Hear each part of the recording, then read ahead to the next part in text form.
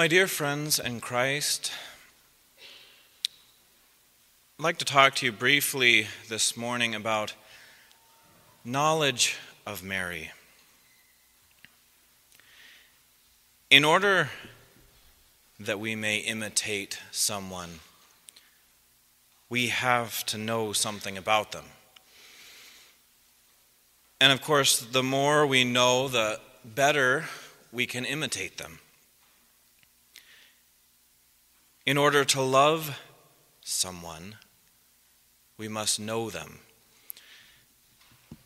And these are really our two great motives for knowing our Blessed Mother. That we might love her and that we might imitate her. Now, of course, 45 minutes is not sufficient time to acquaint ourselves with the Mother of pure love.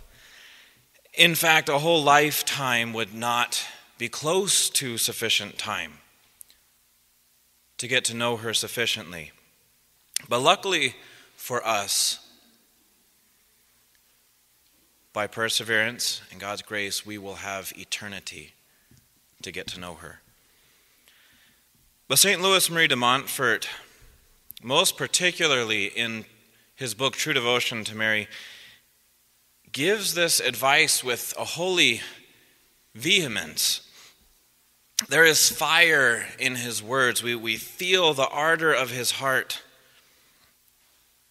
He tells us, he wants the whole world to know. He wants us to hear it. He wants us to heed it.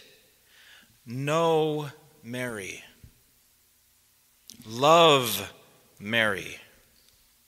Imitate Mary.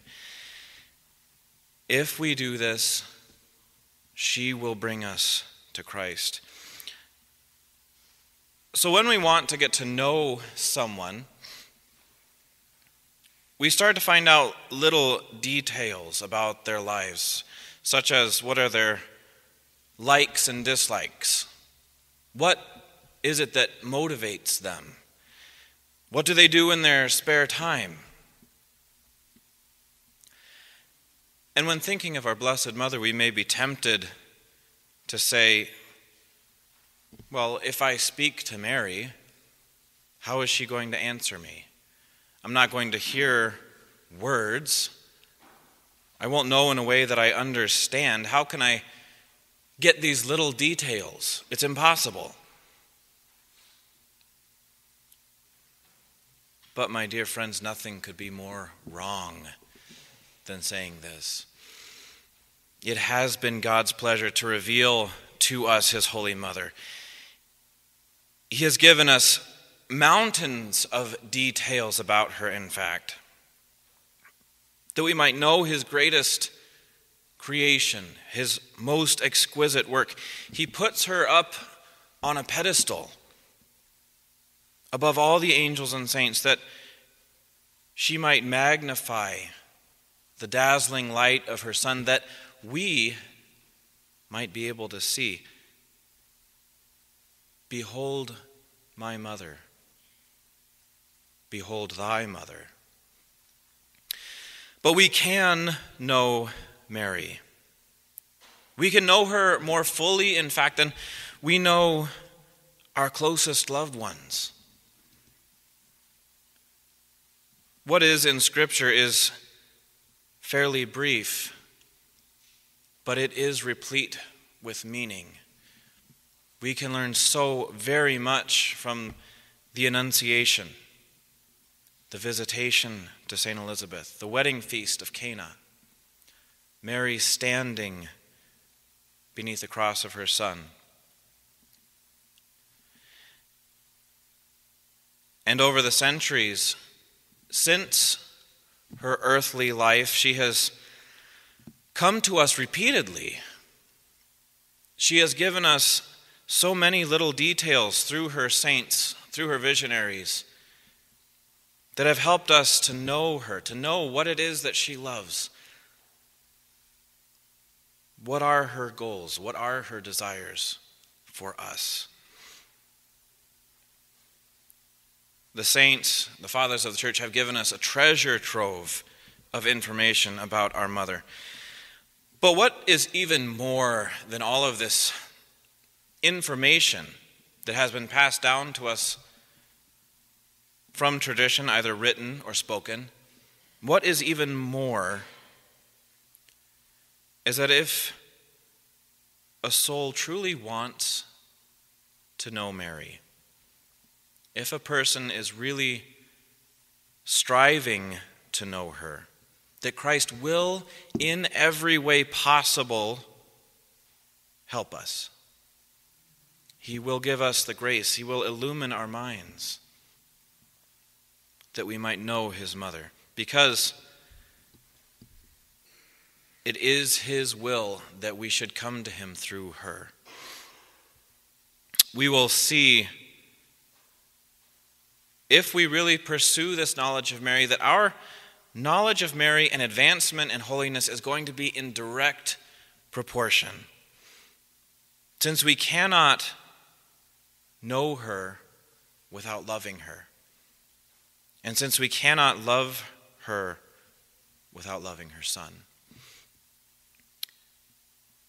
But what do we know about Mary? At least, what can we say today in this short period of 45 minutes? We might ask some of those questions we have already asked. Other questions we might ask any other person. What are Mary's interests? And we know the simple answer. The simple answer: her only interest is God. This can be the answer for every question we ask of her, in fact. What does she like? What God likes. What does she dislike? What God dislikes. What motivates her? Love of God. What does she do in her spare time? She loves God. And although these answers to these questions are very true, we might make the mistake of thinking of Our Lady as some sort of ethereal being, more fantastic than real, more spirit-like in her aloofness. But this is so far from the truth. Our mother is a woman and a mother, and she has a very human heart that she uses to love her Creator with all of its strength. But it is, again, the advice of St. Louis de Montfort that we begin learning of Mary and her interests by studying, by considering the virtues which she practiced. And this makes absolute sense, because we know that a person proves themselves more by what they do than by what they say. The very words of our Lord, "By their fruits you shall know them." So if we study the fruits of our Blessed Mother, her actions, I think we might get to know her a little better. St. Alphonsus and St. Louis give 10 chief virtues. And of course, Mary is the perfect model in every possible virtue. She is full of grace. She could not possibly practice any virtue more perfectly. In the Canticle of Canticles, we hear the title, "All Fair." But we will take each of these 10 virtues very briefly and consider them. Think of how our Blessed Mother practiced these virtues. How might they apply to us? The first virtue that St. Alphonsus and St. Louis Marie de Montfort choose is the virtue of humility, since humility is the foundation of every virtue. And if we are not careful, we might be led into some confusion.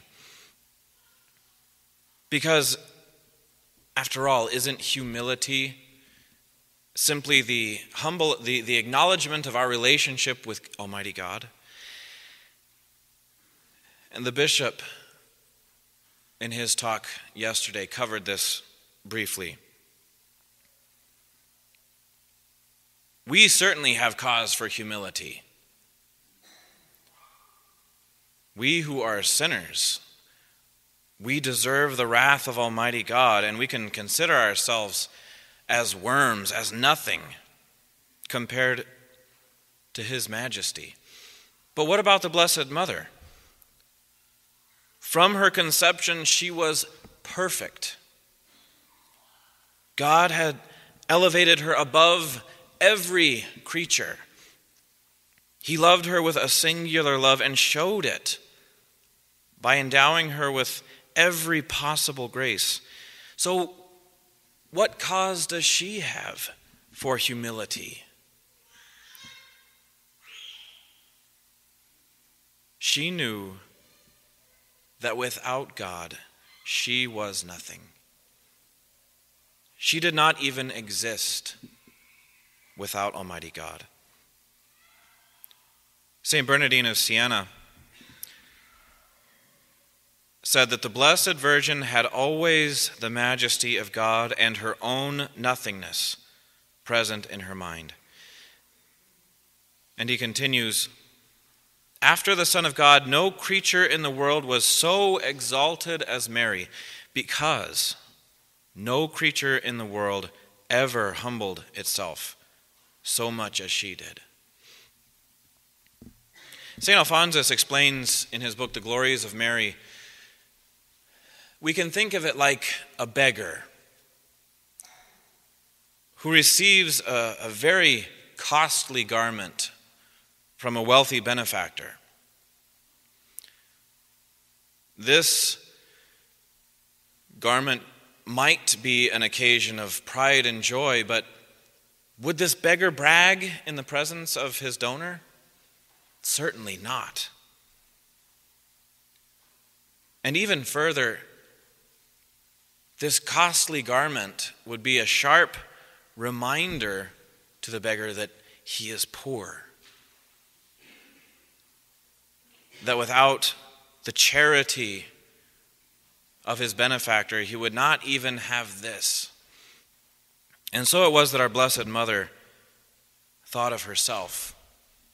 She attributed nothing to herself, but gave all to the glory of God.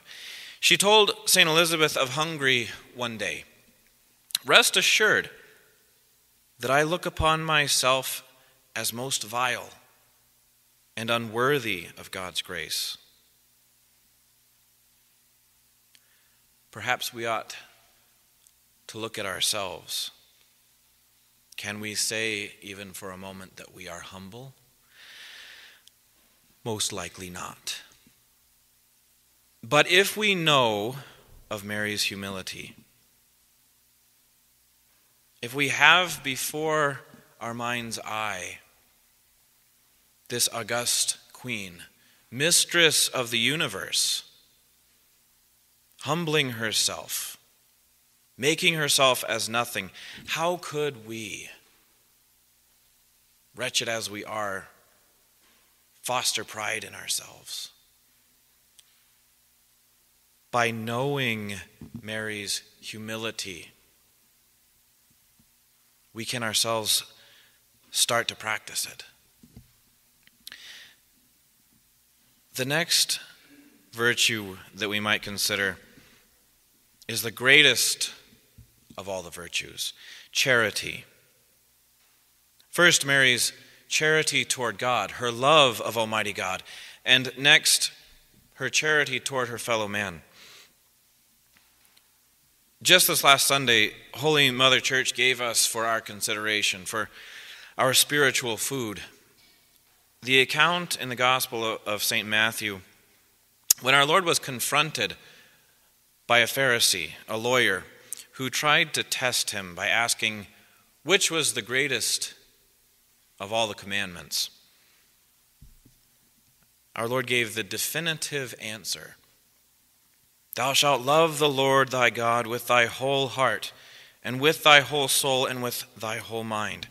This is the greatest and the first commandment. And the second is like to this. Thou shalt love thy neighbor as thyself. St. Thomas Aquinas said that this commandment, loving God with your whole mind, heart, strength, will only be perfectly fulfilled by those that are in heaven, with one exception, the Blessed Virgin. Only she was able to fulfill this commandment perfectly, because only she had completely emptied herself of all self.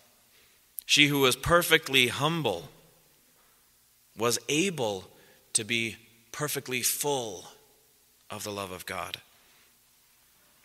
We have to be careful here that we don't misunderstand the meaning of the word full. We think, of course, of something that is full as full up to the top, that it can't receive more, perhaps. And of course, Mary was full of grace. She had as much love of God as she was capable. But we need to be careful that we don't make the mistake of thinking she was not able to love him more. He was not able to pour more grace into her soul. Because God, the creator of all things, if he so wills, can make something larger, can he not? From the moment of our Blessed Mother's conception, she was full of grace. She loved God with all of her capacity. But St. Alphonsus explains that it was God's will that at every moment the Creator increased that capacity, and that this increase was exponential. Exponential, meaning at every moment, Mary's pure love gained for her the ability to love God twice as much. And this is from the moment of her conception. Can we imagine how great her capacity for love would be then? If our capacity is maybe 1 cup, our Blessed Mother's ability for love would be as all of the oceans, seas, lakes, rivers in the entire world combined. And this is a shallow comparison. But we might ask, if every fiber of her being was consumed with the love of God, which it was, how is it that she's also able to love us? Is this not dividing her interests? Our Lord explained the answer one day to St. Catherine of Genoa. She was complaining to him. He had appeared to her. And she said, "Lord, thou willest that I should love my neighbor, but I can love none but thee." He answered very simply, "All who love me love what I love." Since no one ever loved God with as much love as our Blessed Mother loved him, so no one ever loved mankind as much as Mary. There's hardly any of the stories in Scripture which so wonderfully show her loving care for us as the story of the wedding feast of Cana. It shows that solicitous care that a mother has. The little details that a mother sees to make everything run smoothly. And this wonderful diligence, of course, has as its source charity. A mother can't stand to see a day's plans ruined, to see her children disappointed. She will do everything in her power to make sure that nothing is overlooked, so that everything goes well. We have to know that our Blessed Mother outdoes the most diligent and thoughtful of mothers 1,000 times over. We remember well the story of the wedding feast at Cana. Here, our Lord and his mother and his disciples were invited to this wedding feast. And as the festivities went on, the sharp eye of Mary saw that they were running out of wine. She addressed this to her son. "What is it to me and to thee, woman? My hour has not yet come." And then those quiet, meaningful words mean so very much. She turns to the servants and says, "Do whatever he tells you." She knew exactly what he was going to do. So perfect was the union between mother and son. But this little story shows us so clearly that she is aware of our every need. There is not the smallest of our petitions that she does not know about, and that she will bring to her son. She will find a solution if it is truly for our own good. Our Blessed Mother shows her immense love for God, her charity toward God, most especially by a feverish activity, by a constant doing of good for mankind. She so often is stooping to help us, showering us with graces, so often appearing to help us, poor sinners, by loving us as herself for God's sake.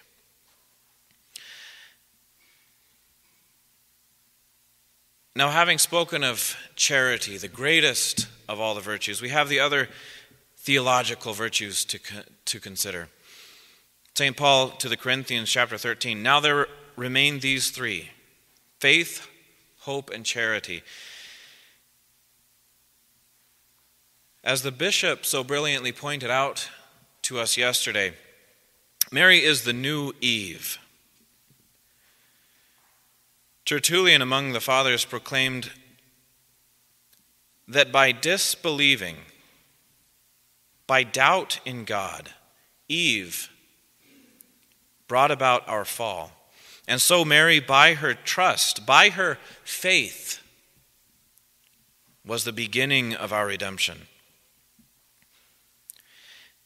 Here I have to quote, Suarez was quoted by St. Alphonsus in the Glories of Mary.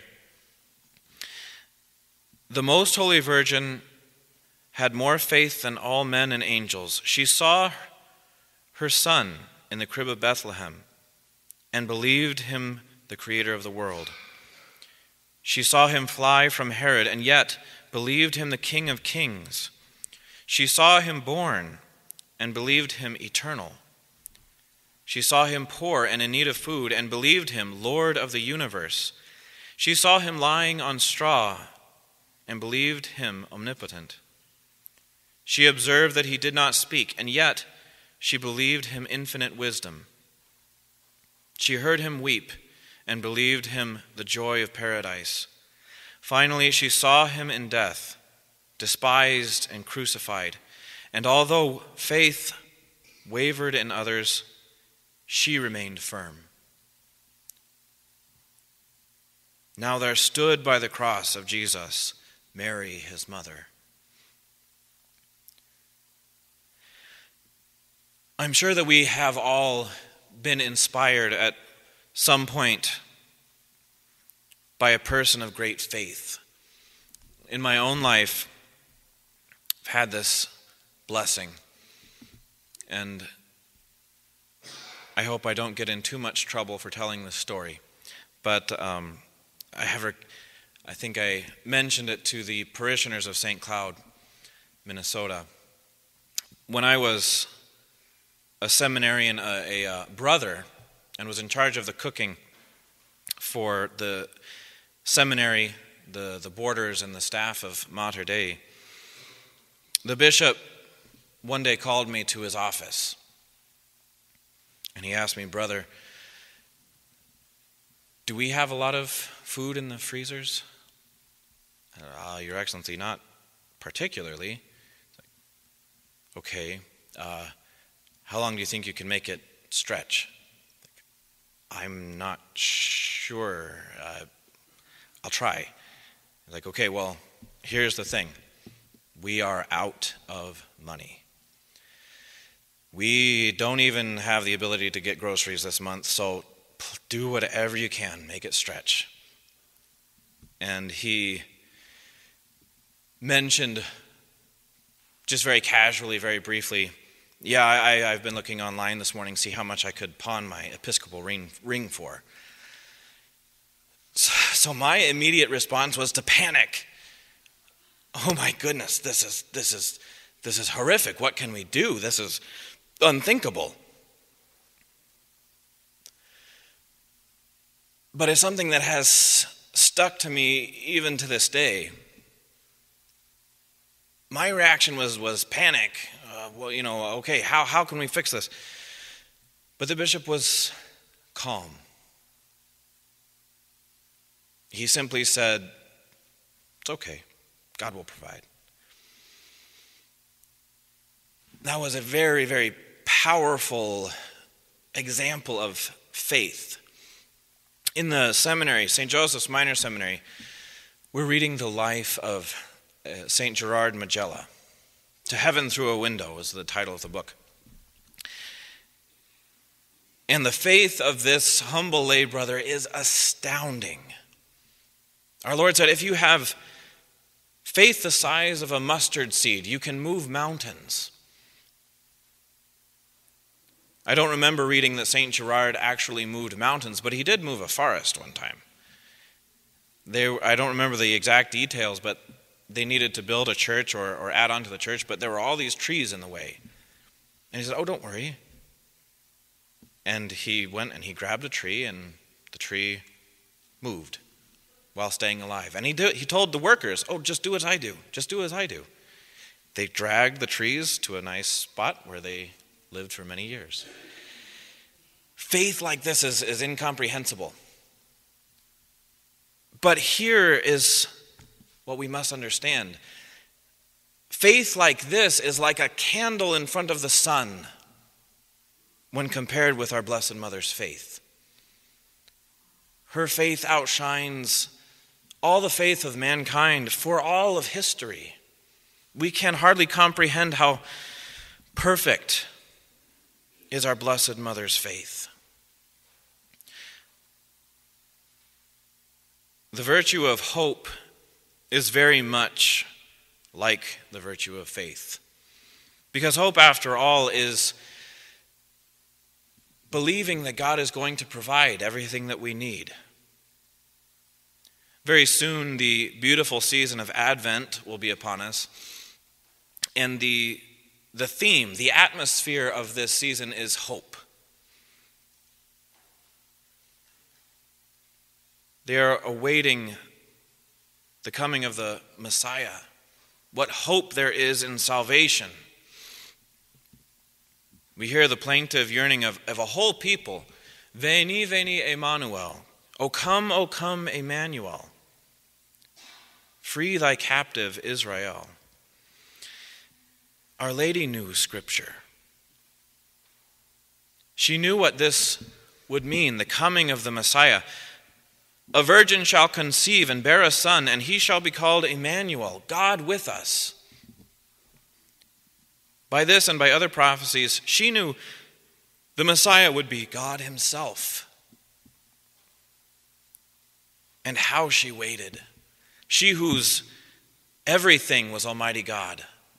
And he would come and visit his people. How could she wait? How Mary longed and hoped for that day. And God, of course, did not leave this hope unrewarded. The latter part of our Blessed Mother's life on earth is particularly consoling to think of as regards hope. After Jesus' death, she again knew the Scriptures. Her heart was buried in the tomb with her son, but nevertheless there was that quiet hope which came from a firm faith that he never could tell a lie. He told his apostles, "After 3 days I will rise again." With what hope did our Blessed Mother hope? After our Lord's ascension, how fervent were her hopes for her newly adopted children, for the young church, and how she hoped and longed for that day when her son would bring her back to him. So next we must quickly consider the evangelical counsels.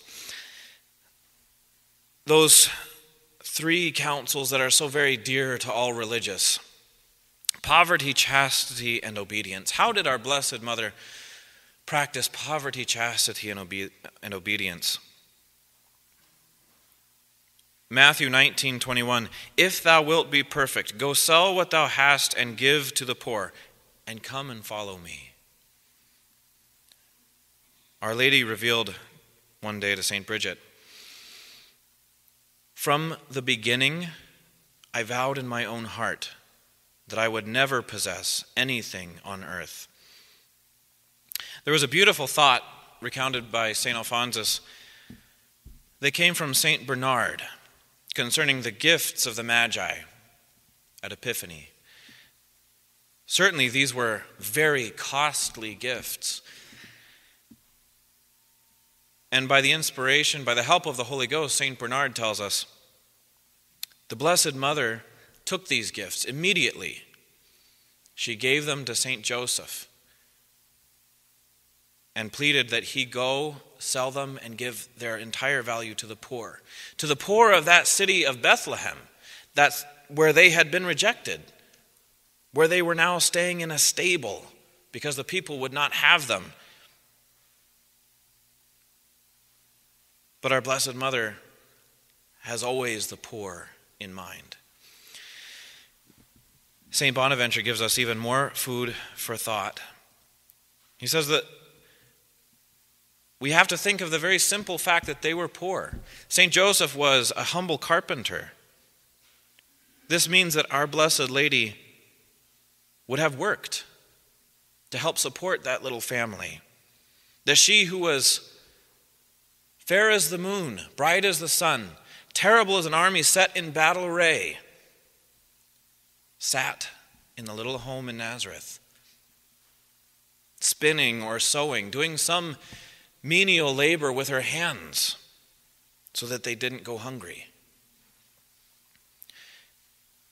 Why did Our Lady love poverty so much? St. Philip Neri would say, "He who loves the things of the world will never become a saint." And our Lord, a man cannot have 2 masters. Our mother would not keep from her God even a tiny portion, a little corner of her heart. She had to give everything.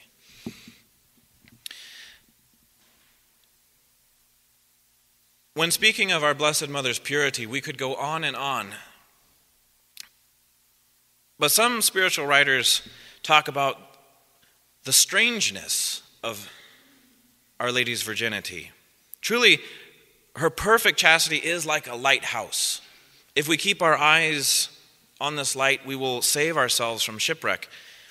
But why do some spiritual writers say this is strange, or rather unique? When we were speaking about hope, about Advent, the coming of the Messiah, It was considered a truly unfortunate, even an evil omen, if a woman in the Old Testament did not bear children. Because every young maiden wanted the chance to be the mother of the Messiah. But our Blessed Mother was the first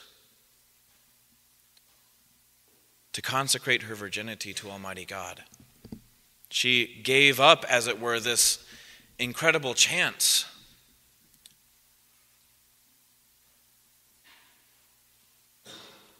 But we know the outcome. A virgin shall conceive and bear a son. This is truly a precious virtue to Almighty God.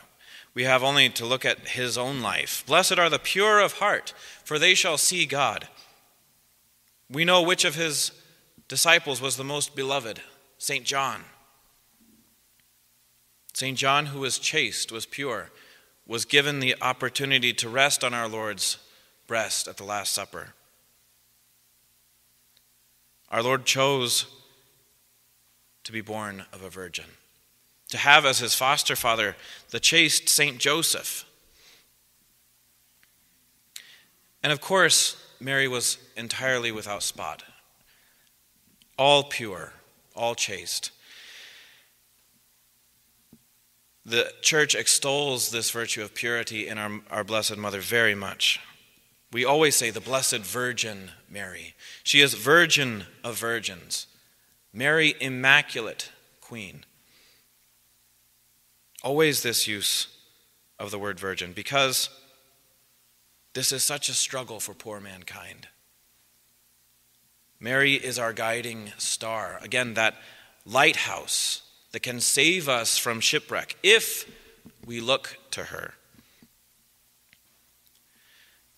So much has already been said about Mary's obedience, because obedience and humility go hand in hand. Blessed is the womb that bore thee, and the breast that nursed thee. We considered this again yesterday. Our Lord responded to the woman, "Yea, rather, blessed are they who hear the word of God and keep it." Yes, he says, this is not a correction. This is a reinforcement. He is agreeing. Yea, yes, she is. But she is even more blessed because she has heard the word of God. She has heard every one of his words, and she has kept them. She has been obedient in every way to her God. There are so many examples of our Blessed Mother's obedience. My soul magnifies the Lord. What humility in these words. We know that she acquiesced to the angel Gabriel's announcement with perfect obedience and humility. How shall this be done, since I know not man? It will be done, Lord, but you must help me. I don't understand yet. What perfect blind obedience.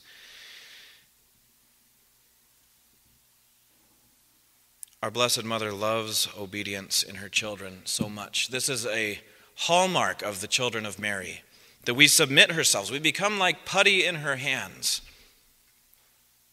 so that she can form us. We obey her every desire. We are obedient.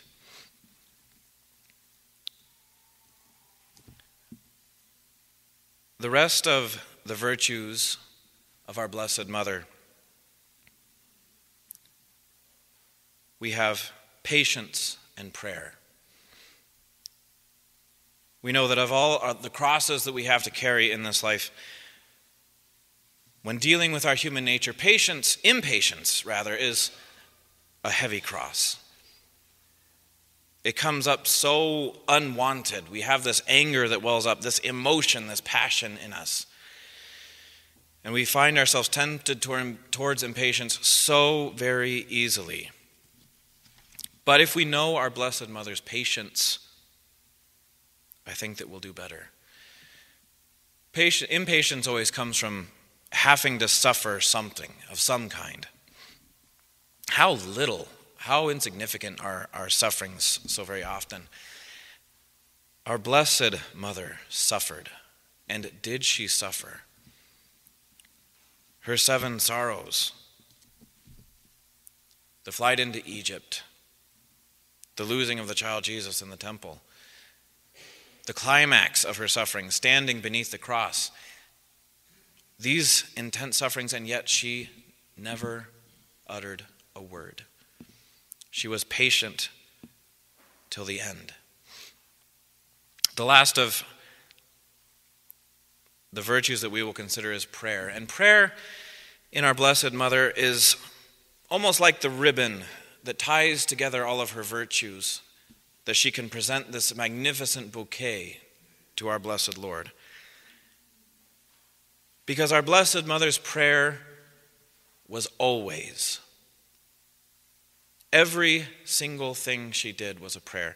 We don't read of extraordinary occurrences. We don't even hear of them in private revelation, of our Blessed Mother being caught up in ecstasies or raptures.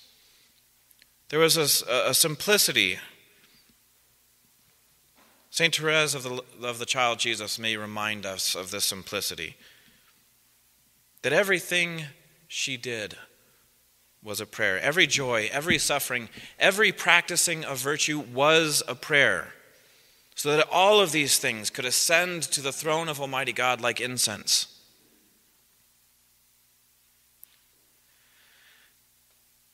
My dear friends in Christ,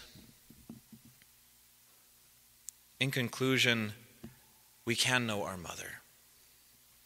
We've touched on just these basic virtues very briefly. If we want to, we can know her. Now we know that our one love is Jesus Christ.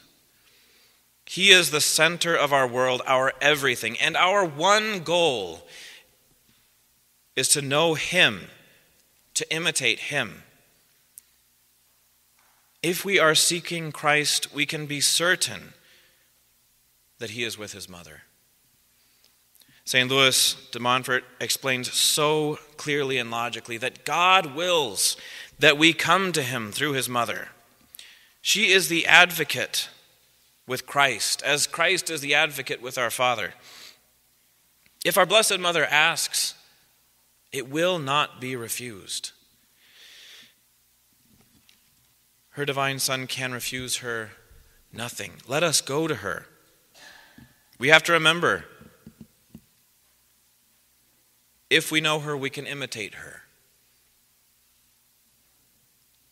Let us think of what her interests are. The interests of Mary, the interests of God are interchangeable. They are one and the same. Those that love God, remember what our Lord said to St. Catherine of Genoa. Those that love me love what I love. Those that love God love what God loves. Those that love Mary love what God loves. My dear friends, let us pray every day. When we kneel down, we tell our Lord what our intentions are for this day. Let us never let a day pass where we do not call on our Blessed Mother. Mary, help me to know myself, that I can despise what is in me that does not belong to God. Let me detach myself from the world and the devil and the snares that they set for me. Dear Mary, please help me to know you better, so that through you I might come to your Son. In the name of the Father, and of the Son, and of the Holy Ghost. Amen.